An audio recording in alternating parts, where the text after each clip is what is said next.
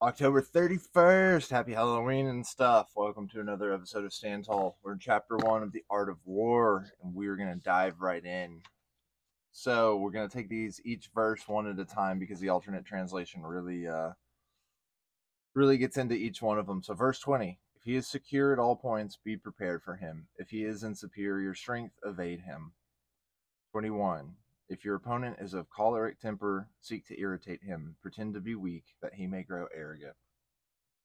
I like that one particularly because even for somebody like me, I'm tall and I was pretty big back in the day, but appearing to be weak has always, whether I knew it or not, served me in the long run. Because at the end of the day, you know yourself, and that's all that matters is you know your inner strength. It doesn't really matter what other people think. So if you can make them think that you're weak when your inner strength is strong, and you have your principles and your morals and your ethics, at the end of the day, you're going to win because you've always just done things the right way or for the right reasons for people. All right, so let's see what Master Sun says. When they are fulfilled, be prepared against them. When they are strong, avoid them.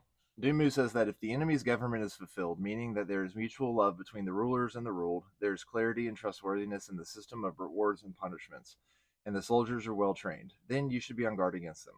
Do not wait for a clash to make your preparations. When the enemy's military is strong, you should avoid them for the time being, waiting until they slack off, waiting for an opening to attack. Kitchen Hal says, if the enemy does not stir, is complete and fulfilled, then you should prepare carefully. Fulfill yourself too, so as to be ready for them. Ho Yongchi says that if you only see fulfillment in the enemy and do not see any gap, then you should build up your power to be prepared. Jing Yu says a classic is struggling with them, you find out where they have plenty and where they are lacking. Having plenty is what is meant by being fulfilled. Lacking is what is meant by having gaps. Once the military power of the adversary is full, you should treat them as if they are unbeatable and not attack lightly. So we need to use this, to be fulfilled. If you are fulfilled, you're unbreakable, basically. As a military guy, it says when you see a gap, then advance. When you see fullness, then stop. So people aren't going to test you, and it's like the stronger you get, the more wealthy you get, the more people are like, oh crap, and the more confidence you can have in yourself. GLN says, for the weak control the strong, it is logically necessary to await change. Du Yu says that when their storehouses are full and their soldiers are in top form, then you should withdraw in order to watch for an opening when they relax, observing any changes and responding to them. Master Sun says, use anger to throw them into disarray, to which Cao Cao says, wait for them to become decadent and lazy. Actually, I was just thinking about this as far as the American people is concerned. I mean, whether you're dismantling it from the inside or trading goods into a country, you know, entertainment, food, pornography, video games, just even certain kinds of books, depending on the subject matter. All of this stuff serves to make the people feel like they're the intellectual, the intelligentsia, and then they get fat and they don't have calluses on your hands, and then you have a situation like Mao where he turns over your hands, and if they're not calloused, off with your head. I'm not saying that we're full force like going towards socialism or communism or anything these days and age, but it's just always something to think about. When you're becoming decadent and lazy, how easy are you thrown into disarray? So the antithesis, right? Li Quan says, when the military leadership is often angered, its strategy is easily thrown into confusions, for its nature is unstable. Du Mu says that when their military leadership is obstreperous, it's dashed. So like goes to the next line.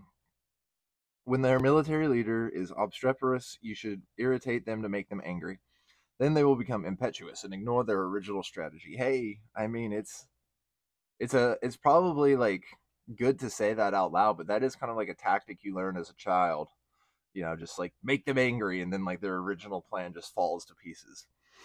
Mei Yao Chen says if they are quick-tempered, then stir them up to excite them so they go into battle carelessly. Okay, so I mean, all of this just makes me think of like football in high school, especially when some of the older guys would talk trash to the guys across on the other side of the line, whether it was defense or offense, and it gets them stirred up and it gets them off their game.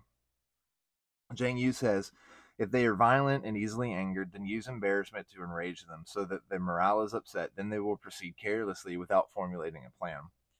And then the antithesis of that is to feign emotion, right? Like a psychopath. Pretend you're weak when you're strong. So, like, also being aware of all of that, like, also being able to perform all of those actions as the moat to your castle walls, essentially, of like, I'm strong, I know who I am, I have all of this going on, but you almost place this facade in front of you of this person who's unstable, who goes in without a plan, who's easily upsettable, very emotional.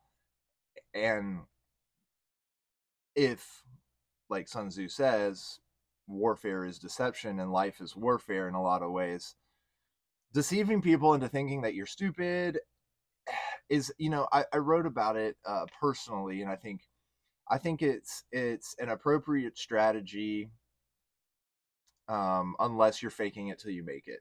If you know the antithesis of what you're saying and you're feigning ignorance or stupidity as a tactic, and you're purposely employing it, then I think that's okay. But if you're arrogant and you're pretending to be arrogantly stupid, I don't know. There's nuances to it, but I think the important thing that we need to glean from all of that is that people, just like certain forms of martial arts, can use your momentum against you.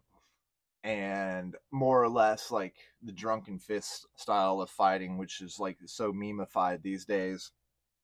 But being either able to feign a certain momentum, and then that's like not your momentum, or be able to feign the momentum in order to pull a counter strategy, right? Because you're anticipating like a chess move. If I do this, then he'll do this. I'll sacrifice this, but I'll gain this. It's like a boom, boom, boom strategy of like, I'm going to go sacrifice this rook in order so that my knight can take his queen, hoping that he sends the queen after the rook, because I look like I'm stupid and arrogant, and I like make this bullheaded move to sacrifice my rook. But what he doesn't see is like, my bishop over here or whatever.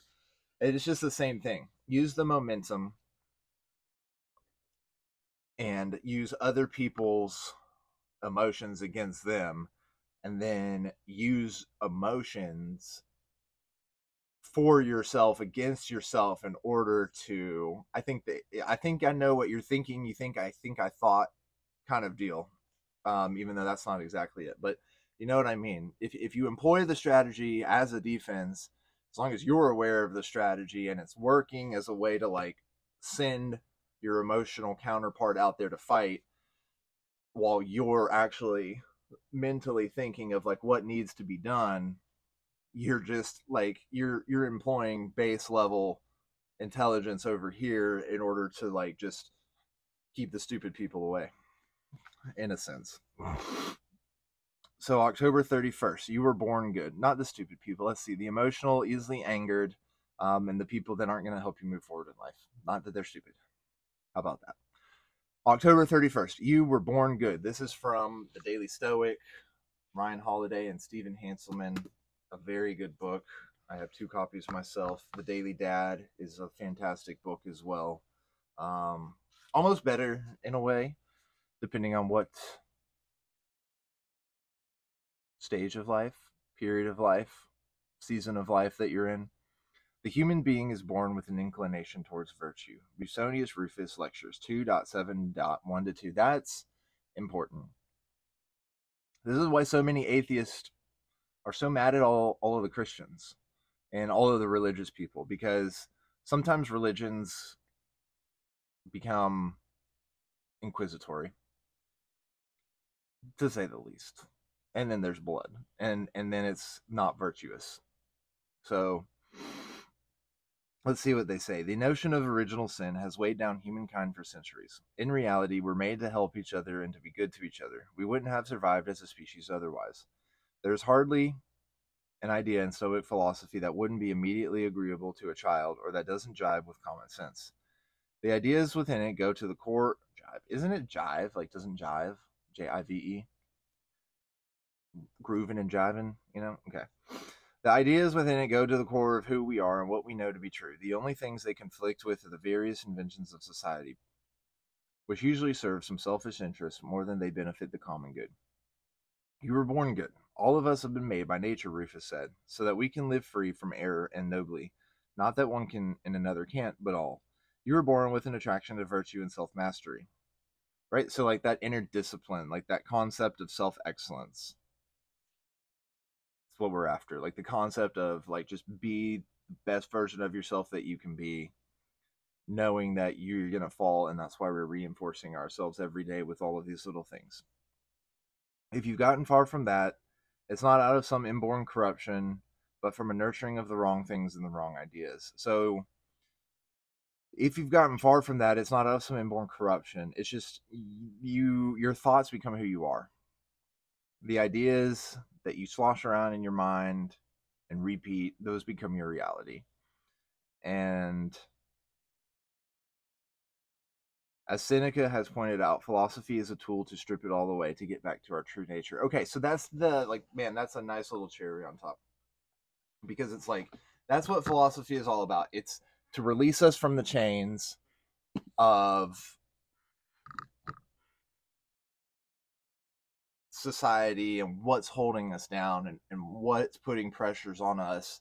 The news, in my experience, has always been telling us what to think, how to act, what other people, everyone's poor, the economy is bad, there's wars all over the world, it's so bad, it's so bad, it's so terrible. Okay.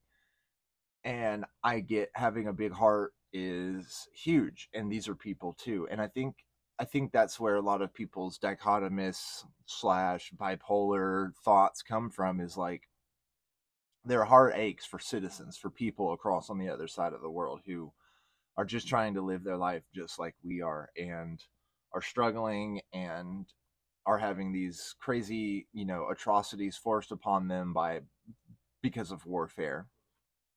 And at the end of the day, though, that stirs up your emotions, just like Sun Tzu is saying. If you like use that against your enemy, if they're able to easily get emotion, and just get them fat and decadent, off of negative emotions as well. It's all warfare strategy. It just depends on who is the messenger.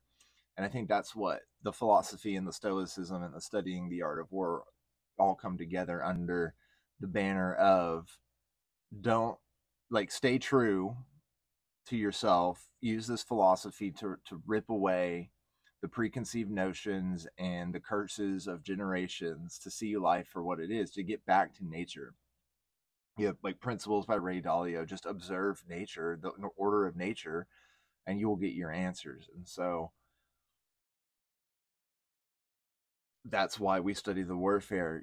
We've got to be at the top of the food chain. And yes, we live in a great society that's progressing towards better outcomes, and we have, the only way to do that is to be good and to be better ourselves, and keep standing tall. So I'm getting long-winded, but that's it. That's it. We'll see you guys on the next one. Thanks for watching.